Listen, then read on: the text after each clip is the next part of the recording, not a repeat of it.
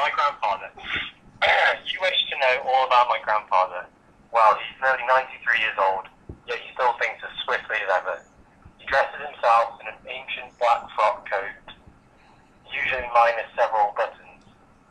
A long flowing beard clings to his chin, giving those who observe him a pronounced feeling of the utmost respect. When he speaks, his voice is just a bit cracked and quivers a trifle. Twice a day he plays skillfully and with zest upon a small organ.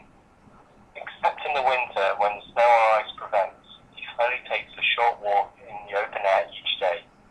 We often have urged him to walk more or smoke less, but he always answers, banana oil. Grandfather likes to be modern in his language.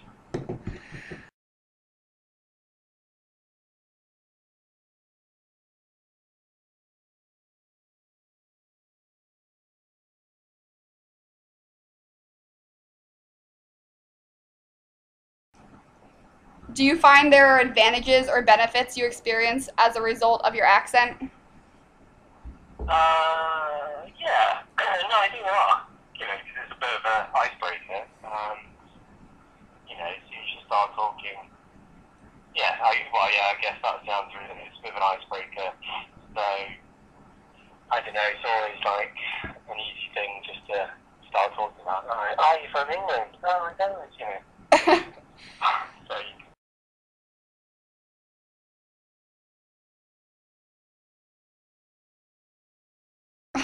Do you think that people like make judgments prior to actually knowing you because of your accent? Like, I don't know what some British stereotypes or like English stereotypes are, but do you think people sometimes apply them to you?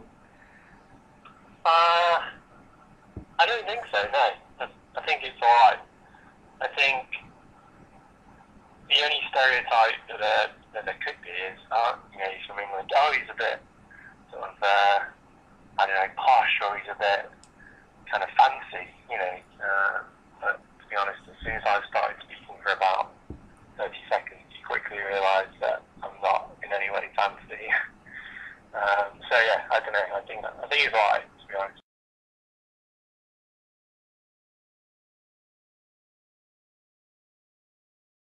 Oh, since you do speak English just with an accent, do you think it's a little bit easier to fit in as if you had like a Russian accent or like you spoke a whole nother language?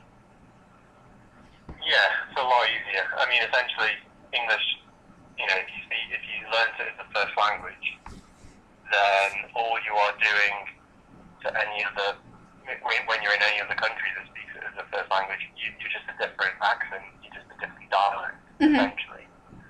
I mean, you know, especially when countries aren't that far apart in their history. You know, like, say if you come from Australia or South Africa or England, you know, you're gonna understand each other. Like, you're not gonna feel too out of place. You know what I mean? It's more of an accent than a different language.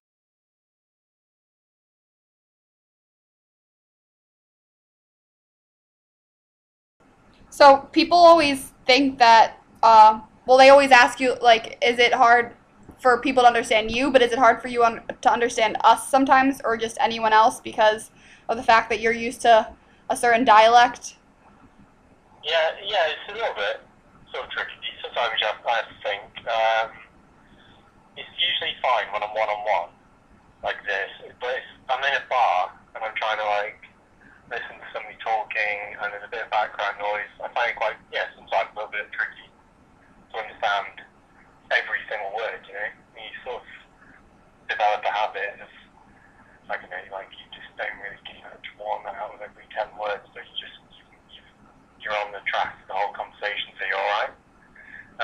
And then, you know, funnily enough, when I was a kid, I do remember starting to watch more American TV, and around that time I was like really sort of struggling to understand the accent, you know, but because we watched TV for like, obviously, since I was a kid, you know, by the time I got to the States, I guess I was pretty used to the accent, so that helped a lot.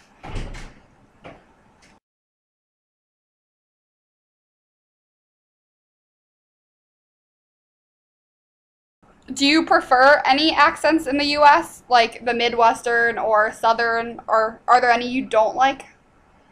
No, it's all pretty much, I don't know, it's all pretty similar, apart in the northeast anyway. And then I don't really think I could tell a bit less. You can obviously tell southern accent. I guess if I had to say, I'd probably prefer, the sort of northeast to the south, because the south side is kind of a little bit more tricky for me to understand some of the words. So I guess it's just a little bit more familiar.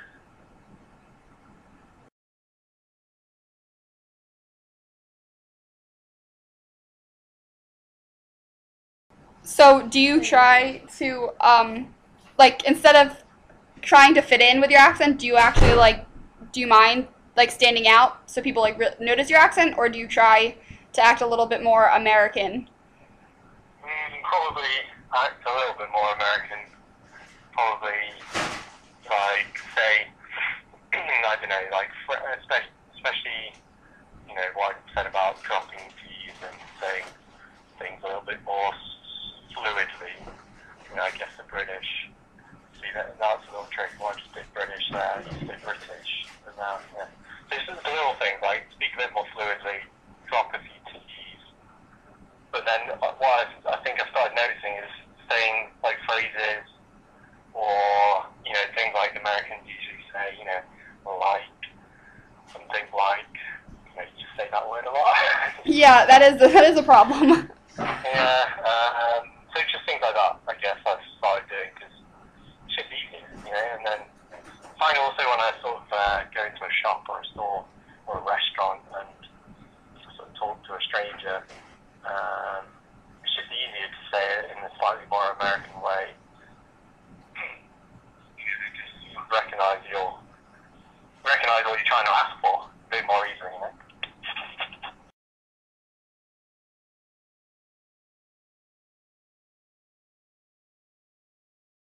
Are you against losing your accent and becoming more Americanized, or do you not mind if that happens? I do want to keep it, but to be honest, the sort of longer I've lived here, the more I'm dropping T's, and like I'll say, I'm going to the city, and I'm like, what? No, I used to say city, and stuff like that. So you just find that you drop a few things, and yeah, I don't know. I do want to keep it though. I do want to sort of limit that. I don't mind sort of softening the accent a little bit, but I kind of want to keep it. Because it's kind of like who I was for 28 years. So, Yeah. Mhm. You don't want to sort of lose who you are, I guess.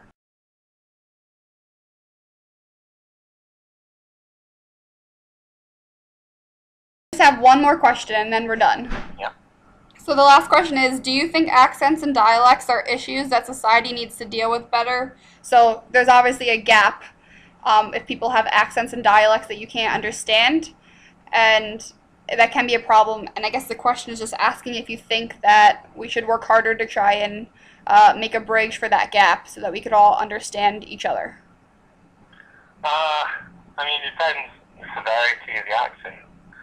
So, predominantly my experience, in a country such as the US, where you have a lot of sort of people from all different sort of places, it's not actually that big an issue, really. I don't find it like a bridge. And maybe that's because I'm an immigrant.